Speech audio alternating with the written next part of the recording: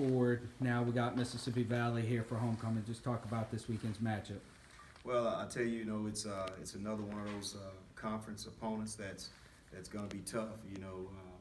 They're getting better every week, and they're coming in here, highly motivated. Knowing that, that we're playing them for homecoming, and they're in a situation where their back is against the wall and they don't have anything to lose. So, we're very pleased with the direction in which they're going. I tell you, the league is really there's a lot of parity in this league, and at any given day anybody can beat anyone. And actually you've seen that happen this year. So we're looking forward to the matchup. I think the thing that's probably most important for us is to understand that we have to focus on preparation and also playing a really good football game this weekend, because there's going to be a lot of distractions this week with a lot of family and friends and former students that'll be here on campus all this week. So it's going to be a challenge. It's going to be a test for us, to see where we are character-wise. But I think we have a chance to do a good job this week. What do you tell the team to kind of keep their blinders on for homecoming like that? Well, it's really, really tough, because college students want to have a good time also, and last time I checked, our football players were college students too. So, the thing that's tough is to try to get them to understand that they have to see the light at the end of the tunnel and understand that, we have to remain focused and do what we're supposed to do so we can be prepared, for this weekend. So there'll be a lot of, things going on around them. But for us, we have to focus on the task at hand before, we can enjoy anything this weekend. With these guys being, 18 to 22-year-olds, I mean, you and I've talked about it plenty of times before, you have to make sure they're in the right mind frame. Mm-hmm. With you guys having to, sort of go from the last 4 years of being, look, we're the guy that everybody wants to knock off every single Saturday, to, you guys losing a conference game this year, with that narrative shift, how you just been able to handle that, inside the locker room and with the guys this year? Well, I think it handles itself, when you have a certain approach. At the time when we were, undefeated, we never took the approach as being the top dog. We always took it 1 week at a time, and we always focused on getting better every week.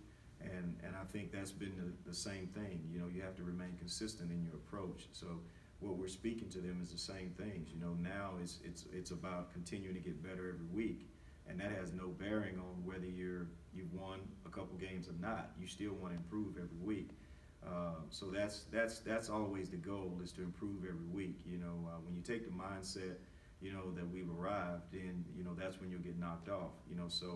So for us, we're always preparing for the next week and the next opponent to get better and better every week. We never want to stay the same, because to stay the same means that you're going backwards. So that's just always been our approach, is to try to get better every week.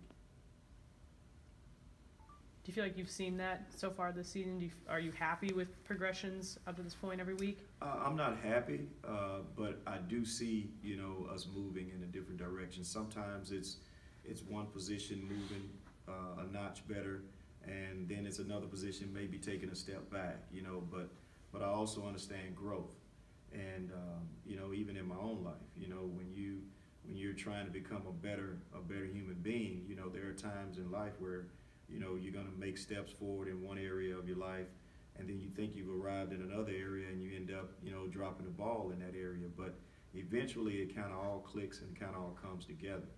And I think that's the same approach when it comes to a team. Is we'll take steps forwards in different areas, but then there are weeks where we'll take a step back. But I think all in all, it's all working out for our good.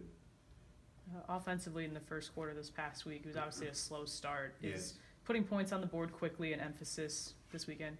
Well, every week it is. You always want to put points on the board quickly, because you want to force the defense to be in a bind, their defense and their offense to be in a bind and do something differently. So, my focus has always been, try to apply as much pressure as we can early, because we want to make teams one-dimensional, and when you make them one-dimensional, and then you play to our strengths, and that's always been our focus.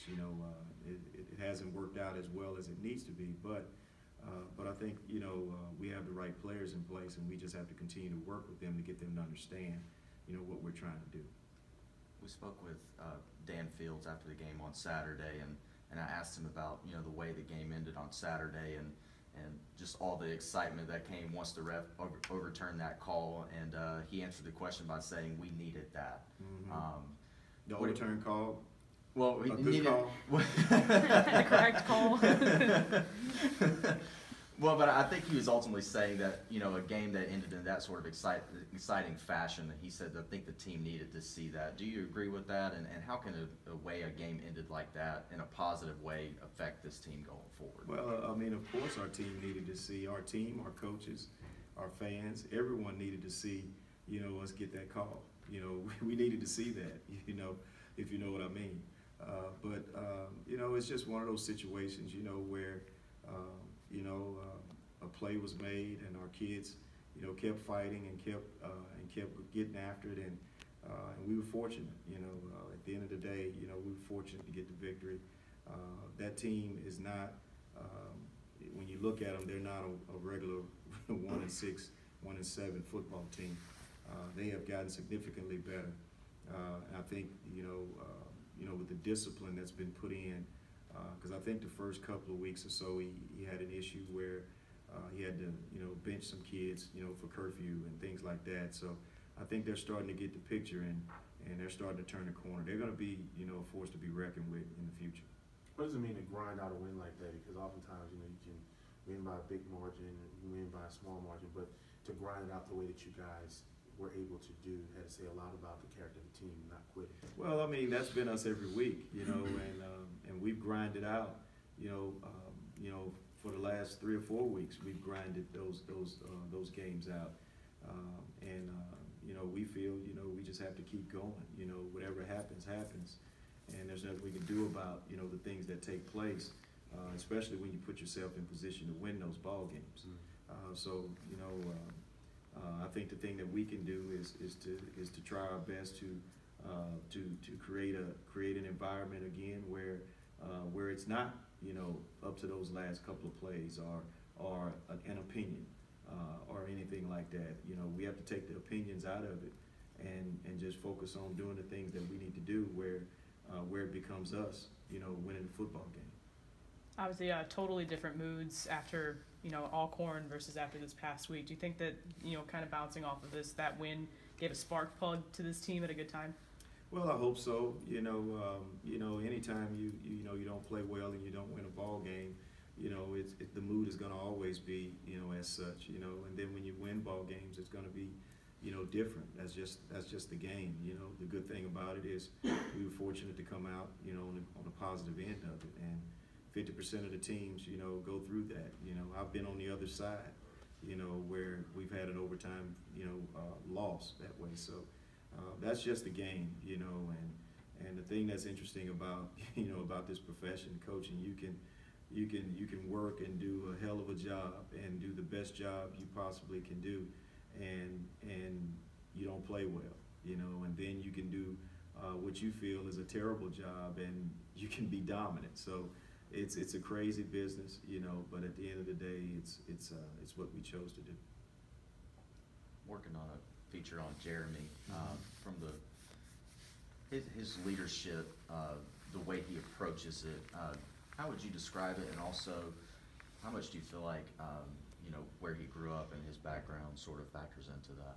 Well, that factors into a lot of the way Jeremy is. You know, Jeremy is a special young man. You know, and the thing that's interesting about him is, you know, he comes across as, you know, a soft, you know, maybe kind of brutal type of young man, but he's just a quiet young man that's focused. There's not a guy that's tougher on our team than Jeremy. Jeremy's a tough player, and he's a confident guy, but you wouldn't think he is.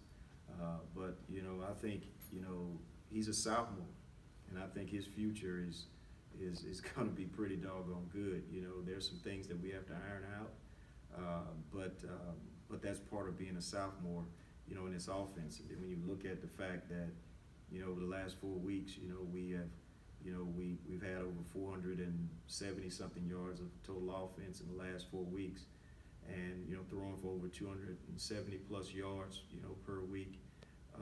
You know, that says a lot about the growth that we've made.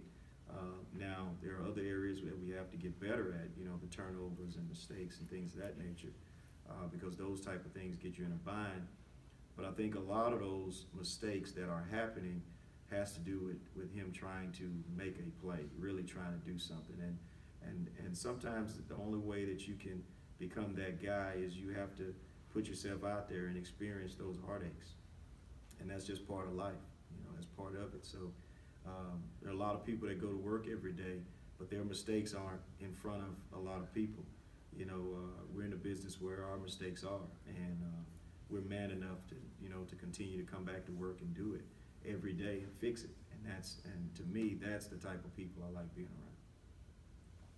I think Brooks had the most total offensive yards this past weekend. What did you like about his performance and just kind of seeing him do a little bit more production?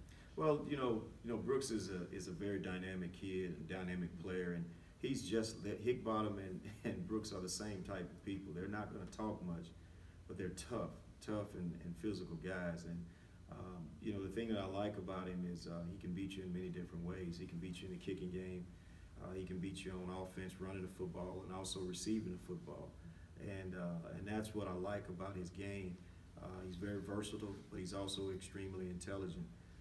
He plays in several different places for us, you know, and he has to know all of those spots, you know, in order to be effective. And just a really, really good young man. You know, we have a lot of guys like him in our program, and those are the type of guys you want, you know, guys that are not going to complain. They're going to play, and they're going to give their best effort every week. And it was good to see him, you know, break out and make a couple plays and make some big plays, you know, for our team. Now, speaking of big plays, Linwood had that last fumble recovery Yeah. touchdown, and he was so excited about it. It was so fun Yeah. to see that on the sidelines. Just what were your thoughts, you know, when that play happened for him? For me, I wasn't thinking about who it was. I was just glad that someone got it in the end zone because we were in a bind, and you know, our defense had to dig deep. You know, they played a lot of plays last weekend, and to get that turnover at that time, that kind of shifted the momentum, kind of helped us out a little bit, you know, and got us back where we were going because they had the momentum after the fumble that we had. And we were going down to score and turn it over, and then they got it back, and then they turned it over. So I thought that was a pivotal point in the ball game in helping us, you know, to keep the momentum in our favor. Is that one of the guttier defensive performances that you've had since you took over here? I really don't know. I haven't assessed that. But when it comes to, you know, not playing well, but still digging it out and making some plays, you know, comes to mind not only that fumble recovery, but also, you know, Hogues ripping the ball from a guy. You know, the thing that I like about us is we just keep playing. You know, we make a lot of mistakes, you know, but we keep playing. And when you have guys like that, you have a chance. You know, I can, you know, I heard, you know, Coach Taggart say, you know, in press conference yesterday that, you know, that was one of the first time he's felt that his team quit on him. And you know, and that's when you have to be concerned, you know, but we've never had that occur, you know, since I've been here. I've never seen our guys quit, and I think that's a testament to our players and also our assistant coaches.